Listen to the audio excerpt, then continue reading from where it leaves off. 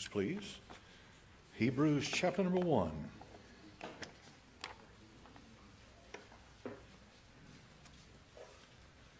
Hebrews 1, verse 1.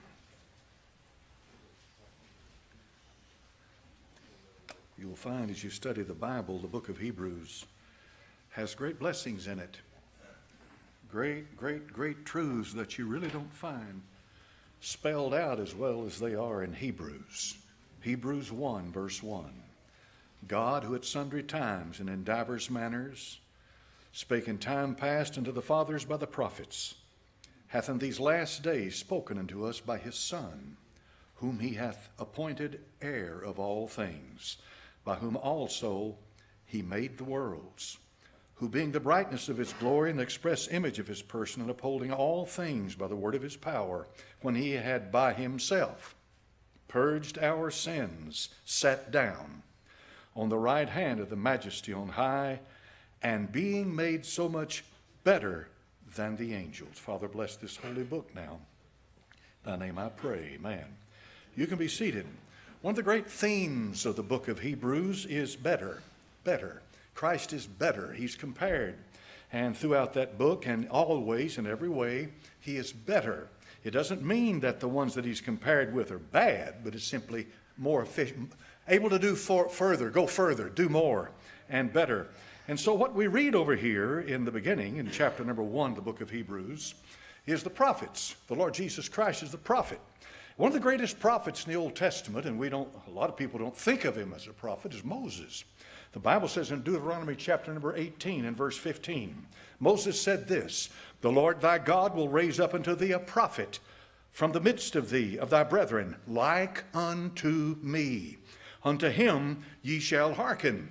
Now this is as plain as it can be, because Moses said, I am a type of the one who's coming. He's going to be like me, and that's what a type is. Types are great in the Old Testament to teach great truths. And so we find Moses is compared with the Lord Jesus Christ. Moses and Christ were sent to deliver Israel. They both were, to deliver Israel. Israel had been in Egyptian bondage for 400 years away from their people. Moses and Christ spoke to God face to face. Amen. Nobody ever spoke to the Lord like Moses did. I'll speak to him face to face. And of course the Lord Jesus Christ said, if you've seen me, you've seen God. Moses and Christ were rejected by the people. Both of them were. When Moses first entered into the ministry, saw an Egyptian smiting a Hebrew, he smote the Egyptian.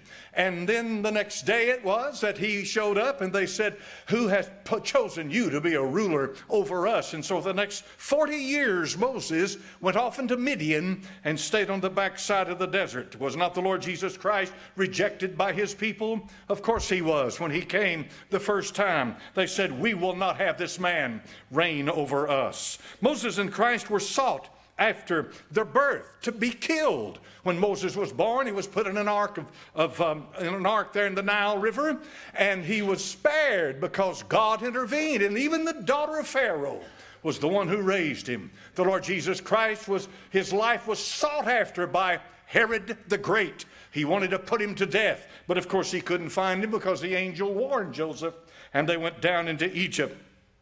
Moses and Christ died while leading the people. Amen. Moses could only take them so far at the top of Nebo. The Bible said God took him. The Lord Jesus Christ was leading his people, and he led them to the cross at Calvary. And there he said, this is as far as you need to go. You look at what I'm doing on this cross. Amen. There was a big difference, therefore, between Moses could only take them so far. Moses of the law could only lead these people so far. And at the top of Nebo, God said, look to the north and to the south, and he could see all the promised land. But Moses could not take them into that land. But Joshua did, and Joshua was the type of the Lord Jesus Christ. He was able to take them into the land. So unto Moses, all they could do is dream about the real promises of God. But the Lord Jesus Christ, he gave them these promises. In the book of Hebrews chapter number 3 and verse 1, the Bible said, wherefore, holy brethren, partakers of the heavenly calling, consider the apostle and high priest of our profession, Christ Jesus, who was faithful to him that appointed him, as also Moses was faithful in all his house. For this man was counted worthy of more glory than Moses. See the comparison? Better.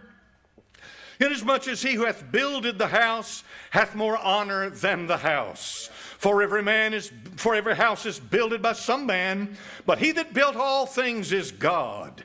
And watch this now. Moses was faithful in all his house as a servant, for a testimony of those things which were to be spoken after. But Christ as a son over his own house. Whose house are we, if we hold fast the confidence and rejoicing of the hope firm unto the end? Moses was servant in the house of God. It was Israel. It was the people of Israel. It was the people who were brought out of Egyptian bondage. That's how big his house was. He didn't build that house. God built that house. But you see, the Lord Jesus Christ is compared to him, for the Christ has a house too. His house is much, much bigger than the house of Moses. It covers all of those that believe, the whole family of God. And the Bible says here that Moses was a servant in that house. But the Lord Jesus Christ is a son over his own house, which leads me to believe that throughout eternity, the Lord Jesus Christ will always be known as the Son of God. Amen.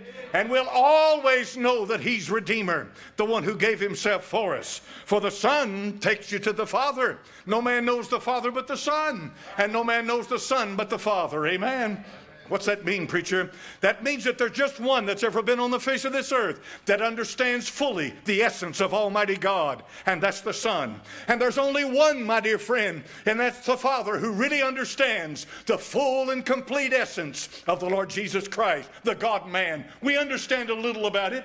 We preach about it, we pray about it, and the Bible said he took likewise the same when he took our flesh, but his flesh wasn't my flesh. His life wasn't my life. There was something about Christ that was different from all of us. And he said, my dear friend, when you see me, you've seen the Father. Amen. Amen. So the Bible teaches us clearly that when compared to Moses, who was a great man, to in no way put Moses down, he was a man who served when God put him, but he's not Christ. There's another one in the book of Hebrews chapter number 6 that he's compared with, and his name is Abraham. Abraham. Of all the people in that Bible, Abraham stands tall at the top. Abraham and Moses are two of the greatest figures in all the Scripture. And then you have Job and you have Daniel. And my friend, these are names that are mentioned separate from everybody else in that Old Testament because they're so great in the presence of God. What is so great about Abraham? He obeyed the Father. He came out of the darkness into the light. All you've got to do today is to follow the light that you get. It may not be much, but follow that little bit of light that you get. Say, what is the light, preacher? Your conscience begins to speak to you. Listen to it. Somebody is speaking to your soul like you've never heard before. Listen to it. That is the voice of God leading you out of darkness. Abraham and his covenant that God gave him was the covenant that set him apart. He believed God, and the Bible said it was accounted to him for righteousness. But one of the greatest things that God says about Abraham, he says this, I know him. Man, you talk... If that doesn't move your soul, nothing can. I know him. I know what he's going to do. I know where he'll lead his people. I know how he'll react to this circumstances. I know what he'll do over here. I know him. But my friend, he knows you too. And he knows me. Let me tell you something. He knows every one of us far better than we know ourselves. Most of us live this life that's created, this balloon, this bubble that we live in, and we try to be something we're really not. And my friend, we hate to come face to face with what we really are. But when you come face to face with what you really are, God can do something for you. Amen. You have Aaron mentioned in the Bible, Hebrews chapter number 7. Of course, Christ is greater than Abraham, but that doesn't put Abraham down. Abraham is used in the book of Galatians. Tell them plainly, he's the father of faith. If you believe and trust Christ to save your soul today, you are believing with the same faith that Abraham had when he trusted the Lord. The Bible said in Hebrews chapter number 7, it compares him to Aaron. Aaron, my friend, notice this carefully. When Aaron was the high priest, of course, of Israel, he was the first high priest of Israel. There are many that followed after him. But Aaron, being the high priest, could offer a sacrifice for the people. He could stand on the 7th month, the 10th day of the month, on Yom Kippur. He could walk into the Holy of Holies, and there he could offer a sacrifice for all of Israel. They were outside. He was inside. He was standing over the mercy seat, and he was sprinkling blood. Without the shedding of blood, there is no remission for sin. When I see the blood, I will pass over you. Been washed in the blood of the Lord Jesus Christ. If the church you go to doesn't mention blood, get out of there and run as hard as you can and find you one that does. Amen. For without blood, there is no power. Without blood, there's no cleansing. Without blood, there's no salvation. Without blood, there's no relationship with God. So when Aaron offered a sacrifice, he offered a sacrifice of a dumb animal. An animal that didn't even know what was happening. And he brought that animal and offered its blood to God. But my friend, when the Lord Jesus Christ offered himself to the Father, not a dumb animal, he came on his own and he gave himself for us that we could be saved. That's the difference. That's the difference. That's the big difference. For he laid his life down. He said, no man taketh it from me, but he laid it down. Therefore he offered a greater sacrifice in his approach to God. Sometimes that high priest in the Old Testament could get very shaky. And God's a holy God. And you don't cross that holiness. You don't violate that holiness of God. You get in trouble big time. My friend, when you did that, you'd be in trouble. In Psalm 110, though, when the Lord Jesus came to the Father, the Bible says, the Lord said unto my Lord, sit thou at my right hand until I make thine enemies thy footstool. To compare the Lord Jesus Christ with the Aaronic priesthood is to compare it this way. God sent his Son. A child was born, a son was given, and then the son approached the Father, came back into the one who sent him. And when he walked into the presence of holiness, he was holy himself. He walked into the presence of righteousness. He was righteous himself. And God the Father said to the Son, sit down now, work is done at my right hand. You see, the Old Testament priest never sat down. His sacrifices never ended. He was never finished with his work. Nothing, the Bible says, the blood of bulls and goats cannot take away sin. So he couldn't be finished. There's no rest for him. Constantly. But the Bible says of the Lord Jesus, who being the brightness of his glory and the express image of his person, and upholding all things by the word of his power, when he had by himself purged our sins, sat down on the right hand of the majesty on high. If you appreciate that, you understand the only one that can handle your sins is the one who died for them. If you really understand that, you'll understand what it takes to have a relationship with God. Hebrews chapter number 10 and verse 12 said this, but this man, after he had offered one sacrifice for sins forever, sat down on the right hand of God. My friend, do you see this? It was complete. It is finished, he said on the cross. And it's done. It's finished. You can't add to it. So he sat down on the right hand of God. The high priest at the time of Christ was Caiaphas. Caiaphas' father-in-law was Annas. We had a funny situation going on, but at the time Christ was tried and crucified, it was Caiaphas. Caiaphas was the man who stood up and tore his breast. He opened his, tore himself, and accused him of blasphemy. And one who sentenced him to death was Caiaphas. Caiaphas hated Christ. He hated everything about him, hated his message. He hated him with pure hatred. And they found not too long ago an ossuary. That ossuary had the name of Caiaphas on the side of it. So what is an ossuary? An ossuary is a thing, it's a box, and they put the bones in that box after the body had decayed. They put the body in what's called a charnel house, and it was in there long enough to decay. They took the bones out, and they put it in that ossuary. And then, of course, they would take it and put it, entomb it, wherever they put it. Well, they found his, and inside they found his bones. And my goodness gracious, here we have an ossuary with the name of Caiaphas on the side of it and his bones inside. And I think to myself, what a remarkable thing. For my dear friend, that proved without a doubt that he was just like everybody else. He condemned Christ to death. But you won't find his bones. They're nowhere to be found. All you got to do is produce his bones. bones. And Christianity would die just like that. But you can't find them because he arose from the dead. But I think this is God just putting a little asterisk in history. He wanted you to know that when it was found just a few decades ago. It hadn't been long. And we have Caiaphas. Now he's a historical figure.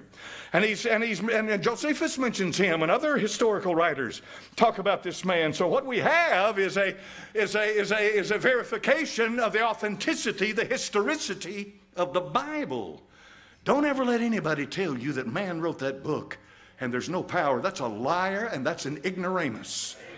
God wrote that book. All Scripture is given by inspiration from God. Inspiration is a translation of the Greek word theos neustos. God breathed. And you say, well, I thought a man wrote him. Man wrote what the Holy Ghost put upon him to write. That's inspiration. And I believe in the inspiration of the Scripture. Don't you look at Matthew chapter 27, verse number 45. Matthew chapter number 27 and verse number 45, the Scripture says this. Now from the 6th hour there was darkness over all the land until the 9th hour. Matthew 27, verse 45. So what are we talking about here? We're talking about noon, high noon, until 3 o'clock in the afternoon. The historians Phlegon, Thaddeus, and Julius Africanus all refer to the darkness that covered the earth at the time of Jesus' crucifixion. Here we go. Here we have another extra biblical support of what the Bible's talking about. Somebody says, well, now, wait a minute, preacher, that was an eclipse. No, this was at the full moon. You couldn't have an eclipse. This is a supernatural event that took place when the Prince of Light hung on that cross. And God let the earth know, if you don't have him, you'll live in perpetual darkness. And from noon till 3 o'clock, the Bible tells us that at the 6th hour, it got dark. For the 6th hour, noon, was the very moment that the high priest Caiaphas, now listen to what I'm saying. The 6th hour at noon, was the very moment that the high priest Caiaphas, arrayed in his full priestly garments, began the procession in which he would enter the temple to slaughter a pure, spotless Passover lamb. The darkness that covered the land lasted until the 9th hour, the 9th hour being 3 o'clock in the afternoon. The exact moment, listen carefully, the high priest would be making his entrance into the Holy of Holies to offer the blood of the Passover lamb to cover the sins of the nation. Give you a little understanding. You have a court of the temple. There you have a brazen altar and you have a laver. Sacrifices made at the brazen altar. Then you enter into the holy place. The holy place has a 7 golden candlestick menorah. You have a table of showbread. Then there is an altar, a burning altar of incense, golden altar. And behind that is a huge curtain. Now when we're looking at the temple, it is kind of a growth from the tabernacle. Everything's bigger in the temple. When you get to this curtain that's hanging down, it was there at the cross, John chapter 19, verse number 30, that the Lord Jesus Christ said, it is finished, finished. Here's Caiaphas. He has this blood sacrifice of the Passover. He's about to go behind this huge curtain. And he's going to put it up on the altar. He's going to put it on the mercy seat. He's going to offer it as a sacrifice to God. God Almighty busts that curtain in two. He rips it from the top to the bottom. And Caiaphas, no doubt in my mind, was probably shocked to death to realize what had happened right before him. In plain words, the Lord said to Caiaphas, wasting your time, son. The sacrifice and the blood has already been given. You're wasting your time. You're wasting your time. They tell us that that veil was 60 feet high. That's high, folks. 30 feet wide and an entire handbreadth in thickness. Look, we're talking about thick. And it took 300 priests to move or manipulate it. It would have been impossible, humanly speaking, to tear such a veil. And yet God reached up there with his little finger and he ripped it from the top to the bottom. And the way was opened.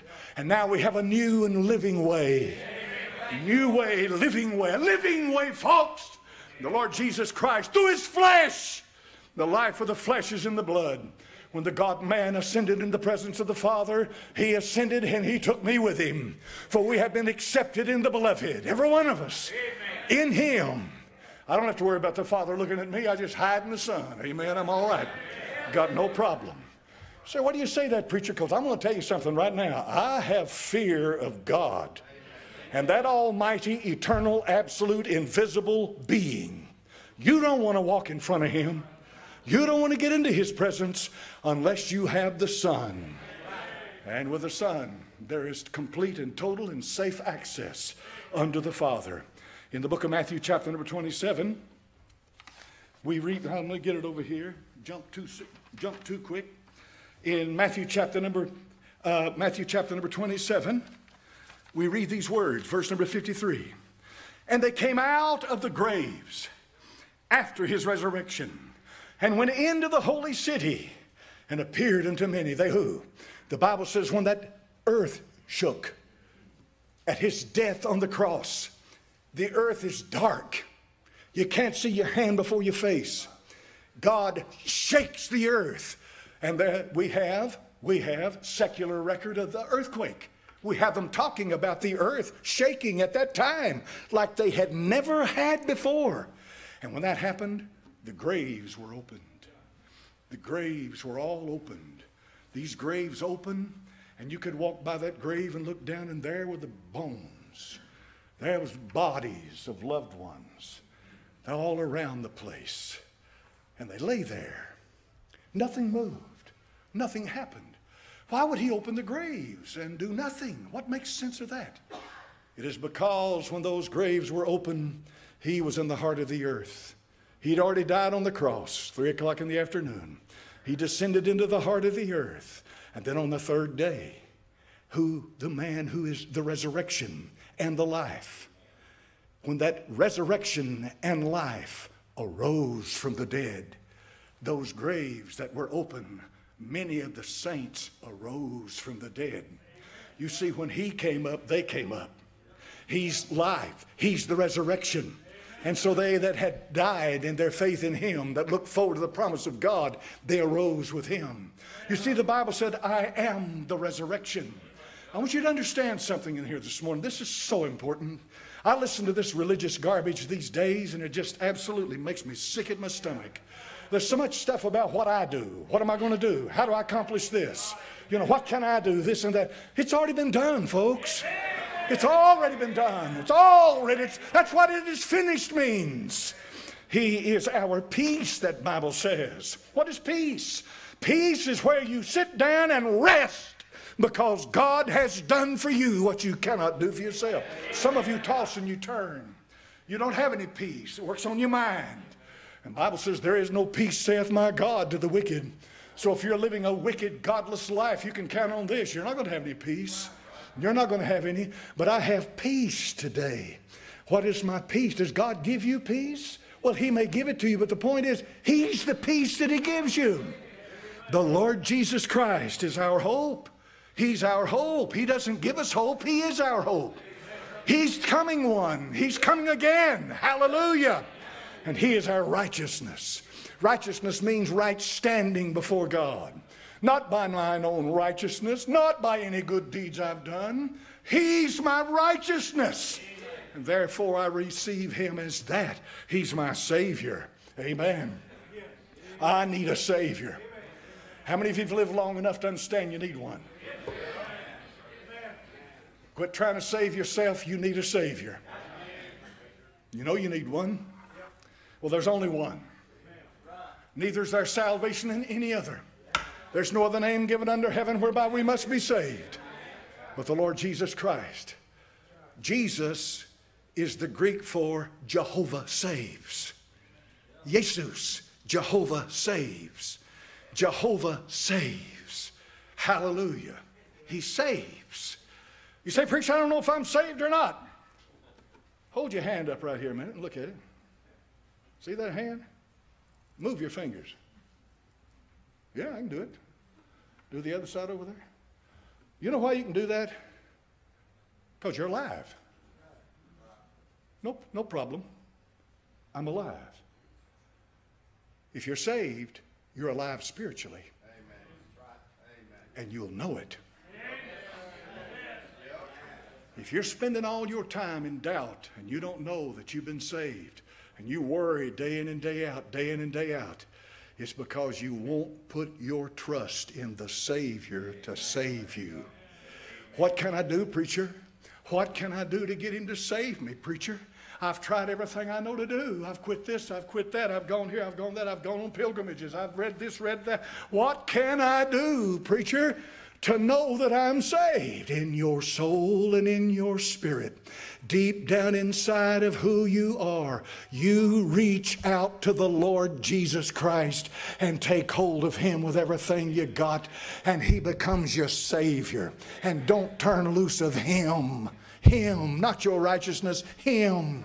He's the Savior of all mankind. He's my justification. He's my redemption. Redeemed, how I love to proclaim it. Redeemed by the blood of the Lamb. Redeemed, redeemed, redeemed. I think that's one of the songs that you'll hear in heaven. I believe heaven is full of singing. God gave us singing, Ezekiel chapter number 28, to worship the Lord. I believe heaven is full of singing. I told a little girl's passing away. She was about 5 years old, dying from cancer. Family was standing in the room with her, crying, but they knew the Lord was about to come and get her, not long. And she rose up in bed, and she said, Mama, the angels are singing. They're singing. They're singing, Mama. Can't you hear them? They're singing. And she laid her little body back down and was carried by those angels into the presence of the Lord, listening to them sing. They're singing. Why are they singing? Because that worships God in music. God gives music as a universal language. You may not understand a word they're singing, but you'll understand the music. They're singing in glory. Father, bless your word. Bless it this morning. I preach Christ, and I've preached him crucified. I've lifted up the Son of God, not me. I've lifted his holy name up and not the church.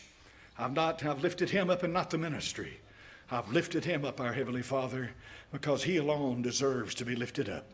Bless his righteous, sweet, holy name. Now, Father, there may be some in this house today. Lord, they're sincere. They mean well, and I'm glad for that. But our Heavenly Father, they don't know in their heart for certain that they're saved. They're just not sure. They hope they are. They're trying to do the best they can. But Heavenly Father, that won't do it. Not by works of righteousness which we have done, but according to his mercy hath saved us by the washing of regeneration. Father, I pray for them that they'll just simply walk down here this morning and by simple faith take you at your word and say, Lord Jesus, I'm taking you at your word. You are becoming my Savior right now. Save my soul and write my name in heaven. In thy name I pray. And heads are bowed. Nobody's looking. Did you hear me pray that prayer? Are you in this house today and you don't know for certain you're saved? You don't know that you are. You hope you are. You're trying to do the best you can. You've been a good person, but that won't do it. Would you raise your hand and say, pray for me, preacher? Pray for me. Pray for me. God bless you. God bless you there. Anybody else? God bless you. Anybody else? Raise your hand. Say, pray for me, preacher. God bless you. God bless you right there. God bless you. Anybody else? Raise your hand this morning. God bless you back there. Listen, he came, and by the grace of God, he should taste death for every man, would have all men to be saved. All men, all men. He excludes none. He's the Savior of the world. Anybody else? Raise your hand and say, pray for me, preacher. Pray for me. Pray for me. Father, I pray for these folks who raised their hand. Lord, you know how far I can go. I've gone as far as a human being can go. I pray for them. I intercede for them this morning. But my Heavenly Father, I can't go, Lord, into that Holy of Holies. I can't come into your presence like they can. This is their special moment. This is their time where all they've got to do in their heart and in their soul is to cry out to thee. Lord, in their own heart and their own way is to take the Lord Jesus Christ into their soul and receive him as their Savior. I pray that that would be done in thy holy name. Amen. Now stand up here this morning, folks, and sing.